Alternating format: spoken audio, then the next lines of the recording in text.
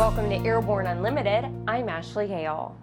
The Academy of Model Aeronautics has published its response to the FAA's Notice of Proposed Rulemaking regarding the regulation of small unmanned aerial systems, also known as SUAS.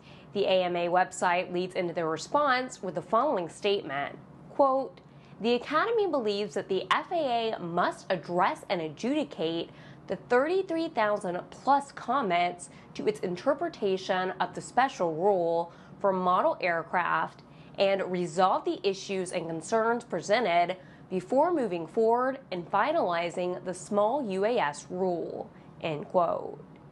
The AMA's well-crafted comments are extensive, well-written, and well-intended. As a result, the document is 9 pages long.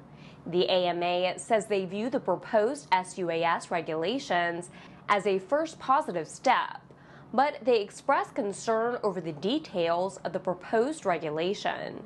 It's difficult to summarize the AMA's extensive document, but it's fair to say their largest concern is driven by the proposed regulatory concept of anything that flies is defined as an aircraft and therefore is subject to all existing aviation regulations.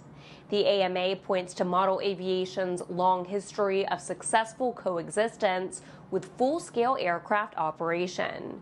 Their response makes detailed recommendations for regulating UAS operations without imposing unneeded restrictions on model aircraft hobbyists and the industry that supports them.